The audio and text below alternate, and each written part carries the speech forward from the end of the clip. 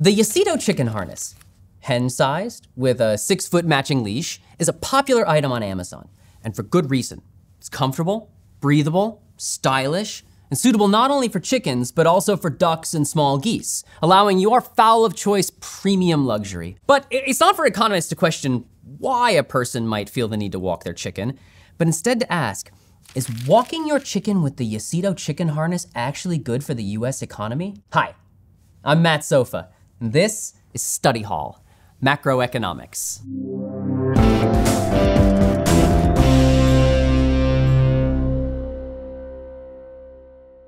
Generally, spending more is good for an economy. In theory, it means firms will up production and hire more labor, which in turn makes for more jobs for workers, giving them more money and to then go and spend.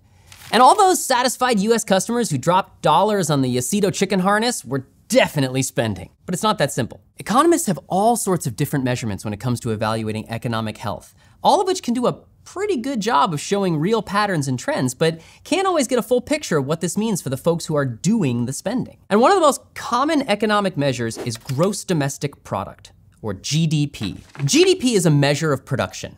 It refers to the market value of all domestically made final goods and services produced legally and on the books within a given period of time, usually a year. Basically, the price of all the finished stuff made and purchased in a year added up together to one huge total. Even though countries have pretty much always been producing, and that production has always had effects on a national economy, GDP as we know it is actually a relatively new measurement.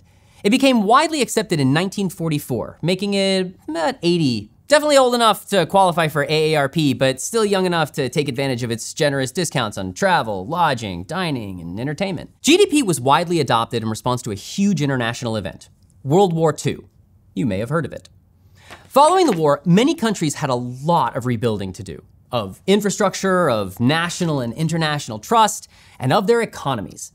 And even countries who weren't decimated by years of warfare were on the precipice of a huge economic boom. But how to track and manage this rapid economic expansion? G to the D to the P, baby. And we're still using it today as the main measure of economic activity year to year. Since GDP is measured over a specific period of time, like a week, a month, a quarter, or most commonly a year, it's considered a flow variable. And just like a household might compare income from one year to the next, macroeconomists are interested in comparing GDP over months and years to see if the economy has grown and the country is producing more stuff than the year before. And that gives a pretty good idea of how a country's economy is doing in general. Higher GDP in a country means that the people who live there probably have more money to spend and firms are producing lots of goods. But if a country has low GDP, it could mean that its citizens don't have enough money to spend on products or services, or not enough products are being produced in the first place. But in the years following GDP's debut on the world economic stage, there were already economists worrying about its ability to tell us about life in a country, long-term economic health, or anything but exactly what it's measuring: levels of production. So when you spend your pocket change, whether it be on chicken harnesses or other more practical goods and services, it's a little debatable as to whether or not you're actually helping out your fellow countrymen. But you are certainly boosting your country's GDP and flowing more money into the market with some important caveats. See, calculating GDP isn't as easy as adding up all the expenditures of all the citizens of a country and pressing go. Only domestically made final goods and services produced legally and on the books during a given period of time count towards a country's GDP. So even though a ton of satisfied Yacito chicken harness customers live in the US, those harnesses don't add up towards US GDP because the manufacturing company is based in China. When those US customers drop cash on its resilient, breathable, comfortable fabric, their money actually leaves the US economy and enters China's economy, boosting Chinese production and GDP instead. But a domestically produced chicken harness is a horse of a different color. A bird in a different harness? Even if the parent company is based somewhere outside the country. If you're looking to increase US GDP with your purchase, any made in the USA chicken harness will do, as long as it's produced and sold in a formal market. Homemade goods and services, or those sold under the table, also don't count towards a country's GDP. That's because GDP only measures official transactions within a country's economy.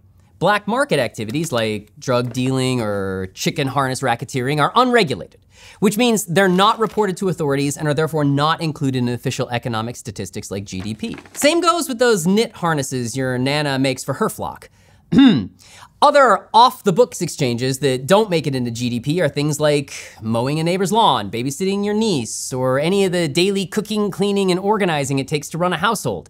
Even though taking your son to soccer practice 3 times a week is definitely a domestically produced service. Another thing that won't contribute to GDP is buying a used chicken harness from a local thrift shop or free and for sale group, even if it's easier on both your wallet and on the planet.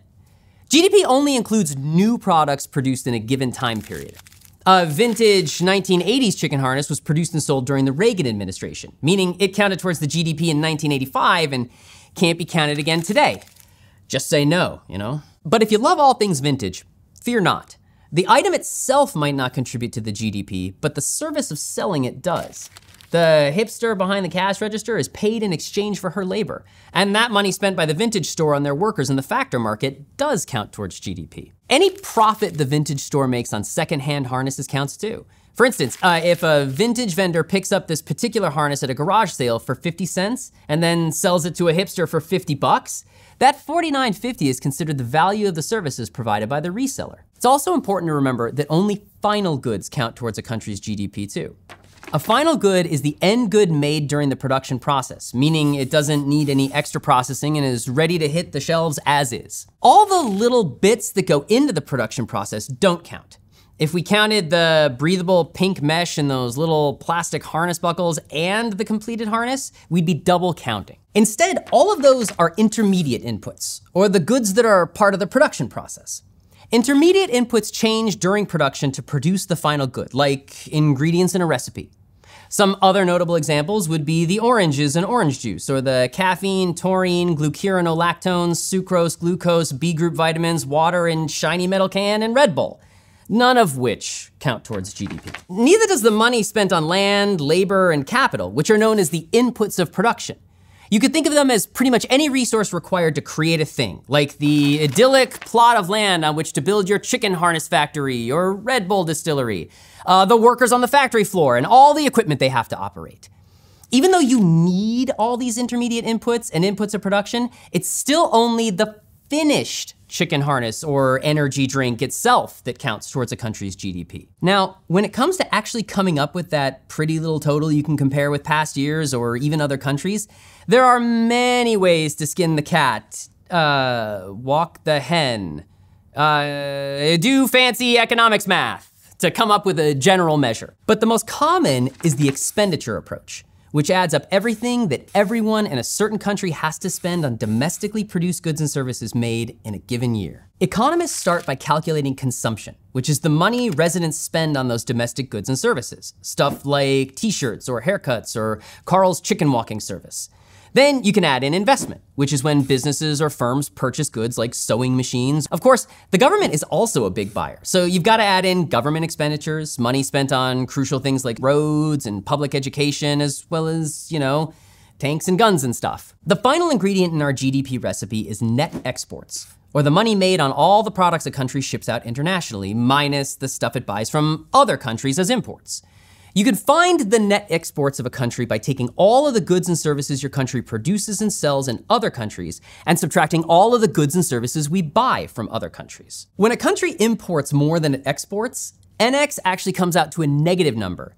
And as you can probably guess from the popularity of Chinese chicken harnesses, squishmallows, and tapioca pearls for your refreshing boba tea, here in the United States, that's usually how it goes. But for big exporters like China, Germany, or Norway, things are reversed, with these countries turning a profit on their exports even after everything they buy from other countries. Add all that consumption, investment, government spending, and net exports together and ta-da! You got yourself a GDP. And once you got the formula down, you can just plug in the numbers to find the GDP of any country. Take Norway. In 2017, Norway's households consumed about 1.9 trillion Norwegian krona worth of goods. Businesses invested about 1.2 trillion krona, or 113.94 billion US dollars. The Norwegian government is a famously big spender, supporting Norwegians with social benefits and programs like paid family leave and public health care. In 2017, those government expenses came out to about 1 trillion krona. Finally, Norway is one of those countries exporting a lot more than it imports, thanks to its extensive stores of natural gas and petroleum. Norway exported 1.5 trillion krona worth of goods in 2017, while importing only 1.4 trillion. So their net exports for the year came out to about 100 billion krona, or 9.17 billion US dollars. So for Norway, consumption, investment, government spending, and net exports all add up to a grand old GDP total of 4.2 trillion krona. Understanding GDP can go a long way towards helping you understand what the cluck those economists on the news are talking about. But also what's going on when you purchase a chicken harness of your own, and what's happening in your country's economy as a whole. But GDP is just one way to measure the health of an economy, and it certainly doesn't tell a complete story. So we have a lot of questions to ask, like, how do things like production or inflation rates affect our handy-dandy formula? Does GDP actually give us a good picture of a standard of living of a country? Is a chicken harness a good investment for you personally? Thankfully, there are other measures that can tell us even more than nominal GDP alone, and we're about to get into them right here on this channel. And as for that last question,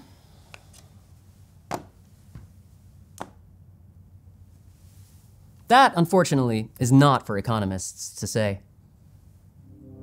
If you're enjoying this series and are interested in taking the full Study Hall Macroeconomics course and earning college credit from ASU, check out gostudyhall.com or click on the button to learn more. And if you want to help us out, give this video a like, comment, and smash that subscribe button. Thanks for watching.